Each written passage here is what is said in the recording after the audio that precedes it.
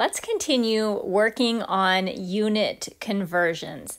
In this video, I'm going to move at a faster pace than in my previous video. So if this feels overwhelming or if you feel like you're not ready for it, just back up to the previous video where I explain things in quite a bit more detail. So for our first two examples, we're going to be doing some more metric to metric conversions.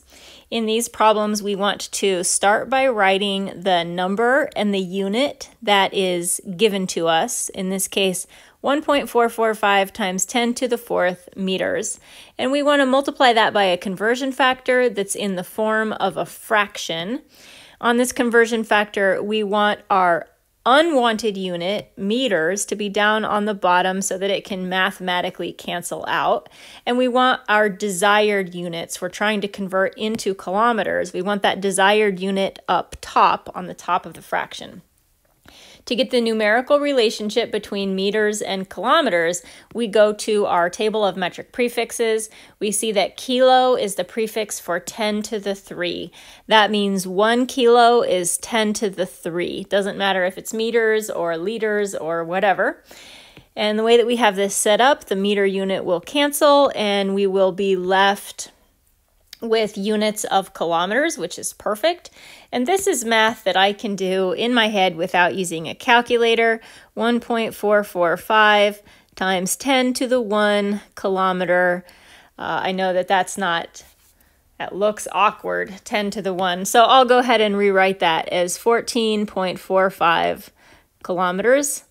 Let's make sure that we have the correct number of significant figures. Remember, our answer can only be expressed with the least number of sig figs, going by the numbers that we're multiplying together. So this number has a total of 1, 2, 3, 4 sig figs, and this being a metric to metric conversion, this has an infinite number of sig figs.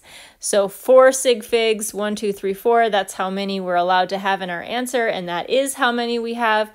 So this answer is correct, and this problem is done. And let's move on to our next one. We have another metric to metric conversion. We'll start by writing the thing that we know, 15 megagrams. We want to multiply that by a conversion factor that lets us cancel out units of megagrams. It is a lot easier, not saying it's impossible, but it's easier when we're doing a metric to metric conversion. It's easier to convert from this prefixed unit into the base unit. So rather than trying to set up a conversion factor that goes directly from milligram to kilogram, we're going to set up a conversion factor that goes from milligram into gram, and then a second conversion factor that goes from gram into kilogram. 2 steps, but this allows us to not have to take the time to think about what the relationship is between mega and kilo. Again, I know you could do that. It's not that hard, but this is definitely a fast way to go about it. So to fill in these conversion factors, we're going to look at our table of metric prefixes. Mega means 10 to the 6. So that means 1 mega is 10 to the 6. Kilo means 10 to the 3. That means 1 kilo is 10 to the 3. And again, this is math that we can do in our heads. Let's take a look at how our units cancel. Megagram cancels, gram cancels. We're left with units of kilograms. And the answer here is 15 times 10 to the 3 kilograms. Let's double check our sig figs. Metric to metric is infinite sig figs. Another metric to metric is infinite. This has 2 sig figs and our answer has 2 sig figs. So this is perfect as well. Let's move on to some problems that are not metric to metric. So here we have 2 problems where we are converting from a US unit into a metric unit. Both of them same thing. Now, when we're doing a US to metric conversion or metric to US, we are still going to take the same approach. So we'll start by writing the thing that we know, which in this case is 5 pounds. And we still want to multiply it by a conversion factor that gets pounds down on the bottom and our desired unit of grams up on top. And we need to find the mathematical relationship between pounds and grams. Now, there's a lot of resources out there that will give you that relationship. You will have in your textbook somewhere, no matter what textbook you're using, you're going to have a table that has US to metric conversions. It might be in the cover of your textbook, or it might be at the end of your textbook, or in a data table somewhere in a chapter, but it's in there. You can also find these on the internet. So let's just pull up a website. I've already done, let me back up here. I did a Google search for US to metric conversion, and I am choosing to use the mathisfun.com website just because it has the data laid out really well. This has all of the metric and US conversions that anybody might ever want. So what we're looking for this problem is some sort of relationship between grams and pounds.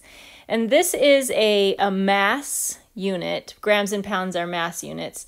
So I'm going to jump ahead to the mass data, which is right here. So it has quite a few going from metric to US, or down here on the bottom, US to metric.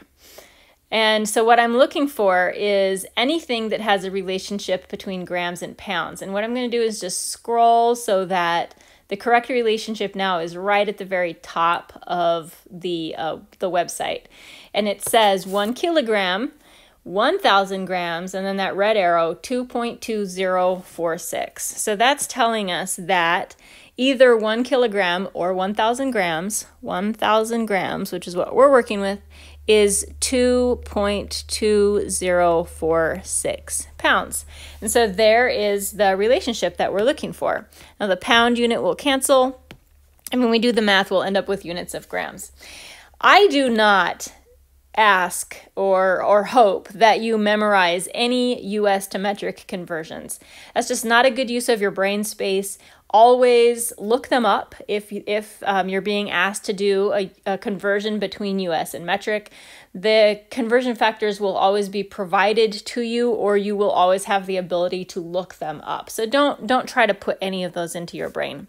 Let's set up the next problem while we have this Math is Fun website up, and then we'll go to the calculator and we'll actually solve these problems.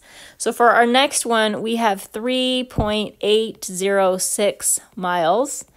And we want to multiply by a conversion factor that will get rid of the units of miles. So we want that down on the bottom. And we want to convert into centimeters, ideally. Now this is going to be a length unit. So let's go back up to the top of the website and find length is right here. So we are looking for, in these tables, we are looking for miles and centimeters. And the centimeter part really isn't that important. We just really need to find something with miles in it. So I'm going to scroll through these. Now I've got at the top of the website again, I've got the mile unit. It says 1 kilometer, 1,000 meters, 0.6214 miles. So that's not perfect because it's not centimeters, but we are really good at doing metric to metric conversions. So I'm not stressing about this. I'm going to go ahead and just convert from meters. 1,000 meters is 0.6214 miles. So I'm going to do this mile to meter conversion that I got from the mathisfun.com. And then I feel really confident about our ability to convert within the metric system from meters into centimeters. Using the metric prefixes, we know that centi means 10 to the minus 2, so 1 centimeter is 10 to the minus 2 meters. And when we do the math on this, our miles will cancel, meters will cancel, and we'll be left with units of centimeters. So now we are ready to actually do the calculations on this. So let's get the calculator out. And looks like we have to deal with an add. And let's crunch these numbers. Now, we'll go ahead and do the math first, and then we'll talk about sig figs. So we have got, on this first problem, we have 5 times 1,000 divided by 2.2046. And let's think about how many sig figs we're allowed to have in this answer before we copy the answer off the calculator. Now, in the 5 pound part, we have only 1 sig fig, and that's probably going to be what restricts us in terms of our answer. The US to metric conversion factors, which is what we have right here, these are not infinite significant figures. These are measured numbers. In the US to metric conversion factors, one of the numbers, in this case the 1,000, one of them will be an exact number and the other one will be the measured number. So in this particular conversion factor, we have 1, 2, 3, 4, 5 sig figs, which is obviously more than 1, and so our answer can only be expressed to 1 sig fig. So again, with the US to metrics, you're going to have to figure out how many sig figs you have. One of the numbers in the conversion factor will be a 1 or a 100 or a 1,000, some kind of increment of 10 like that. And that part will always be not what you're looking at when you're counting sig figs. It's the other part of the conversion factor that is what you're looking at for sig figs. So we can only have one significant figure in our answer. Our answer is 2267.9. We'll go with that, grams, but we can only have one significant figure. And the way that we're going to change that to 1 sig fig is to round 2,000 grams. Or we could say 2 times 10 to the 3rd grams. Let's do the math on the second problem right here. We have 3.806 times 1,000 divided by 0.6214, and then divided by 10 to the minus 2, which is the same thing as 0.01. How many sig figs are we allowed to have in this answer? Well, we have 1, 2, 3, 4 sig figs in 3.806 miles. This is a metric to metric, so this has infinite significant figures. This is a US to metric. Here is the 1,000, that's the number that we're not going to pay attention to. This is 1, 2, 3, 4 sig figs. So that's how many sig figs we can have in our answer, because we have 4 sig figs here. We have 4 sig figs here. We have infinite sig figs here. So we're allowed to have 4 sig figs over here in this answer. Our answer is 612,488 centimeters, doing a little bit of rounding. We're only allowed to have 4 significant figures. So we can round. We can go 612,500 centimeters. That would be 4 sig figs, 1, 2, 3, 4. We could also write this in scientific notation, 6.125 times 10 to the 1, 2, 3, 4, 5 centimeters. Either one of those two would be correct, a correct way to represent it. Now, again, if this felt like everything happened really fast and you're a little bit lost, there is a video, a few videos back, about counting sig figs, and a separate video about multiplying numbers together and getting your answer to the correct number of sig figs. So if you need a refresher on that, just back up a little bit and rewatch those videos.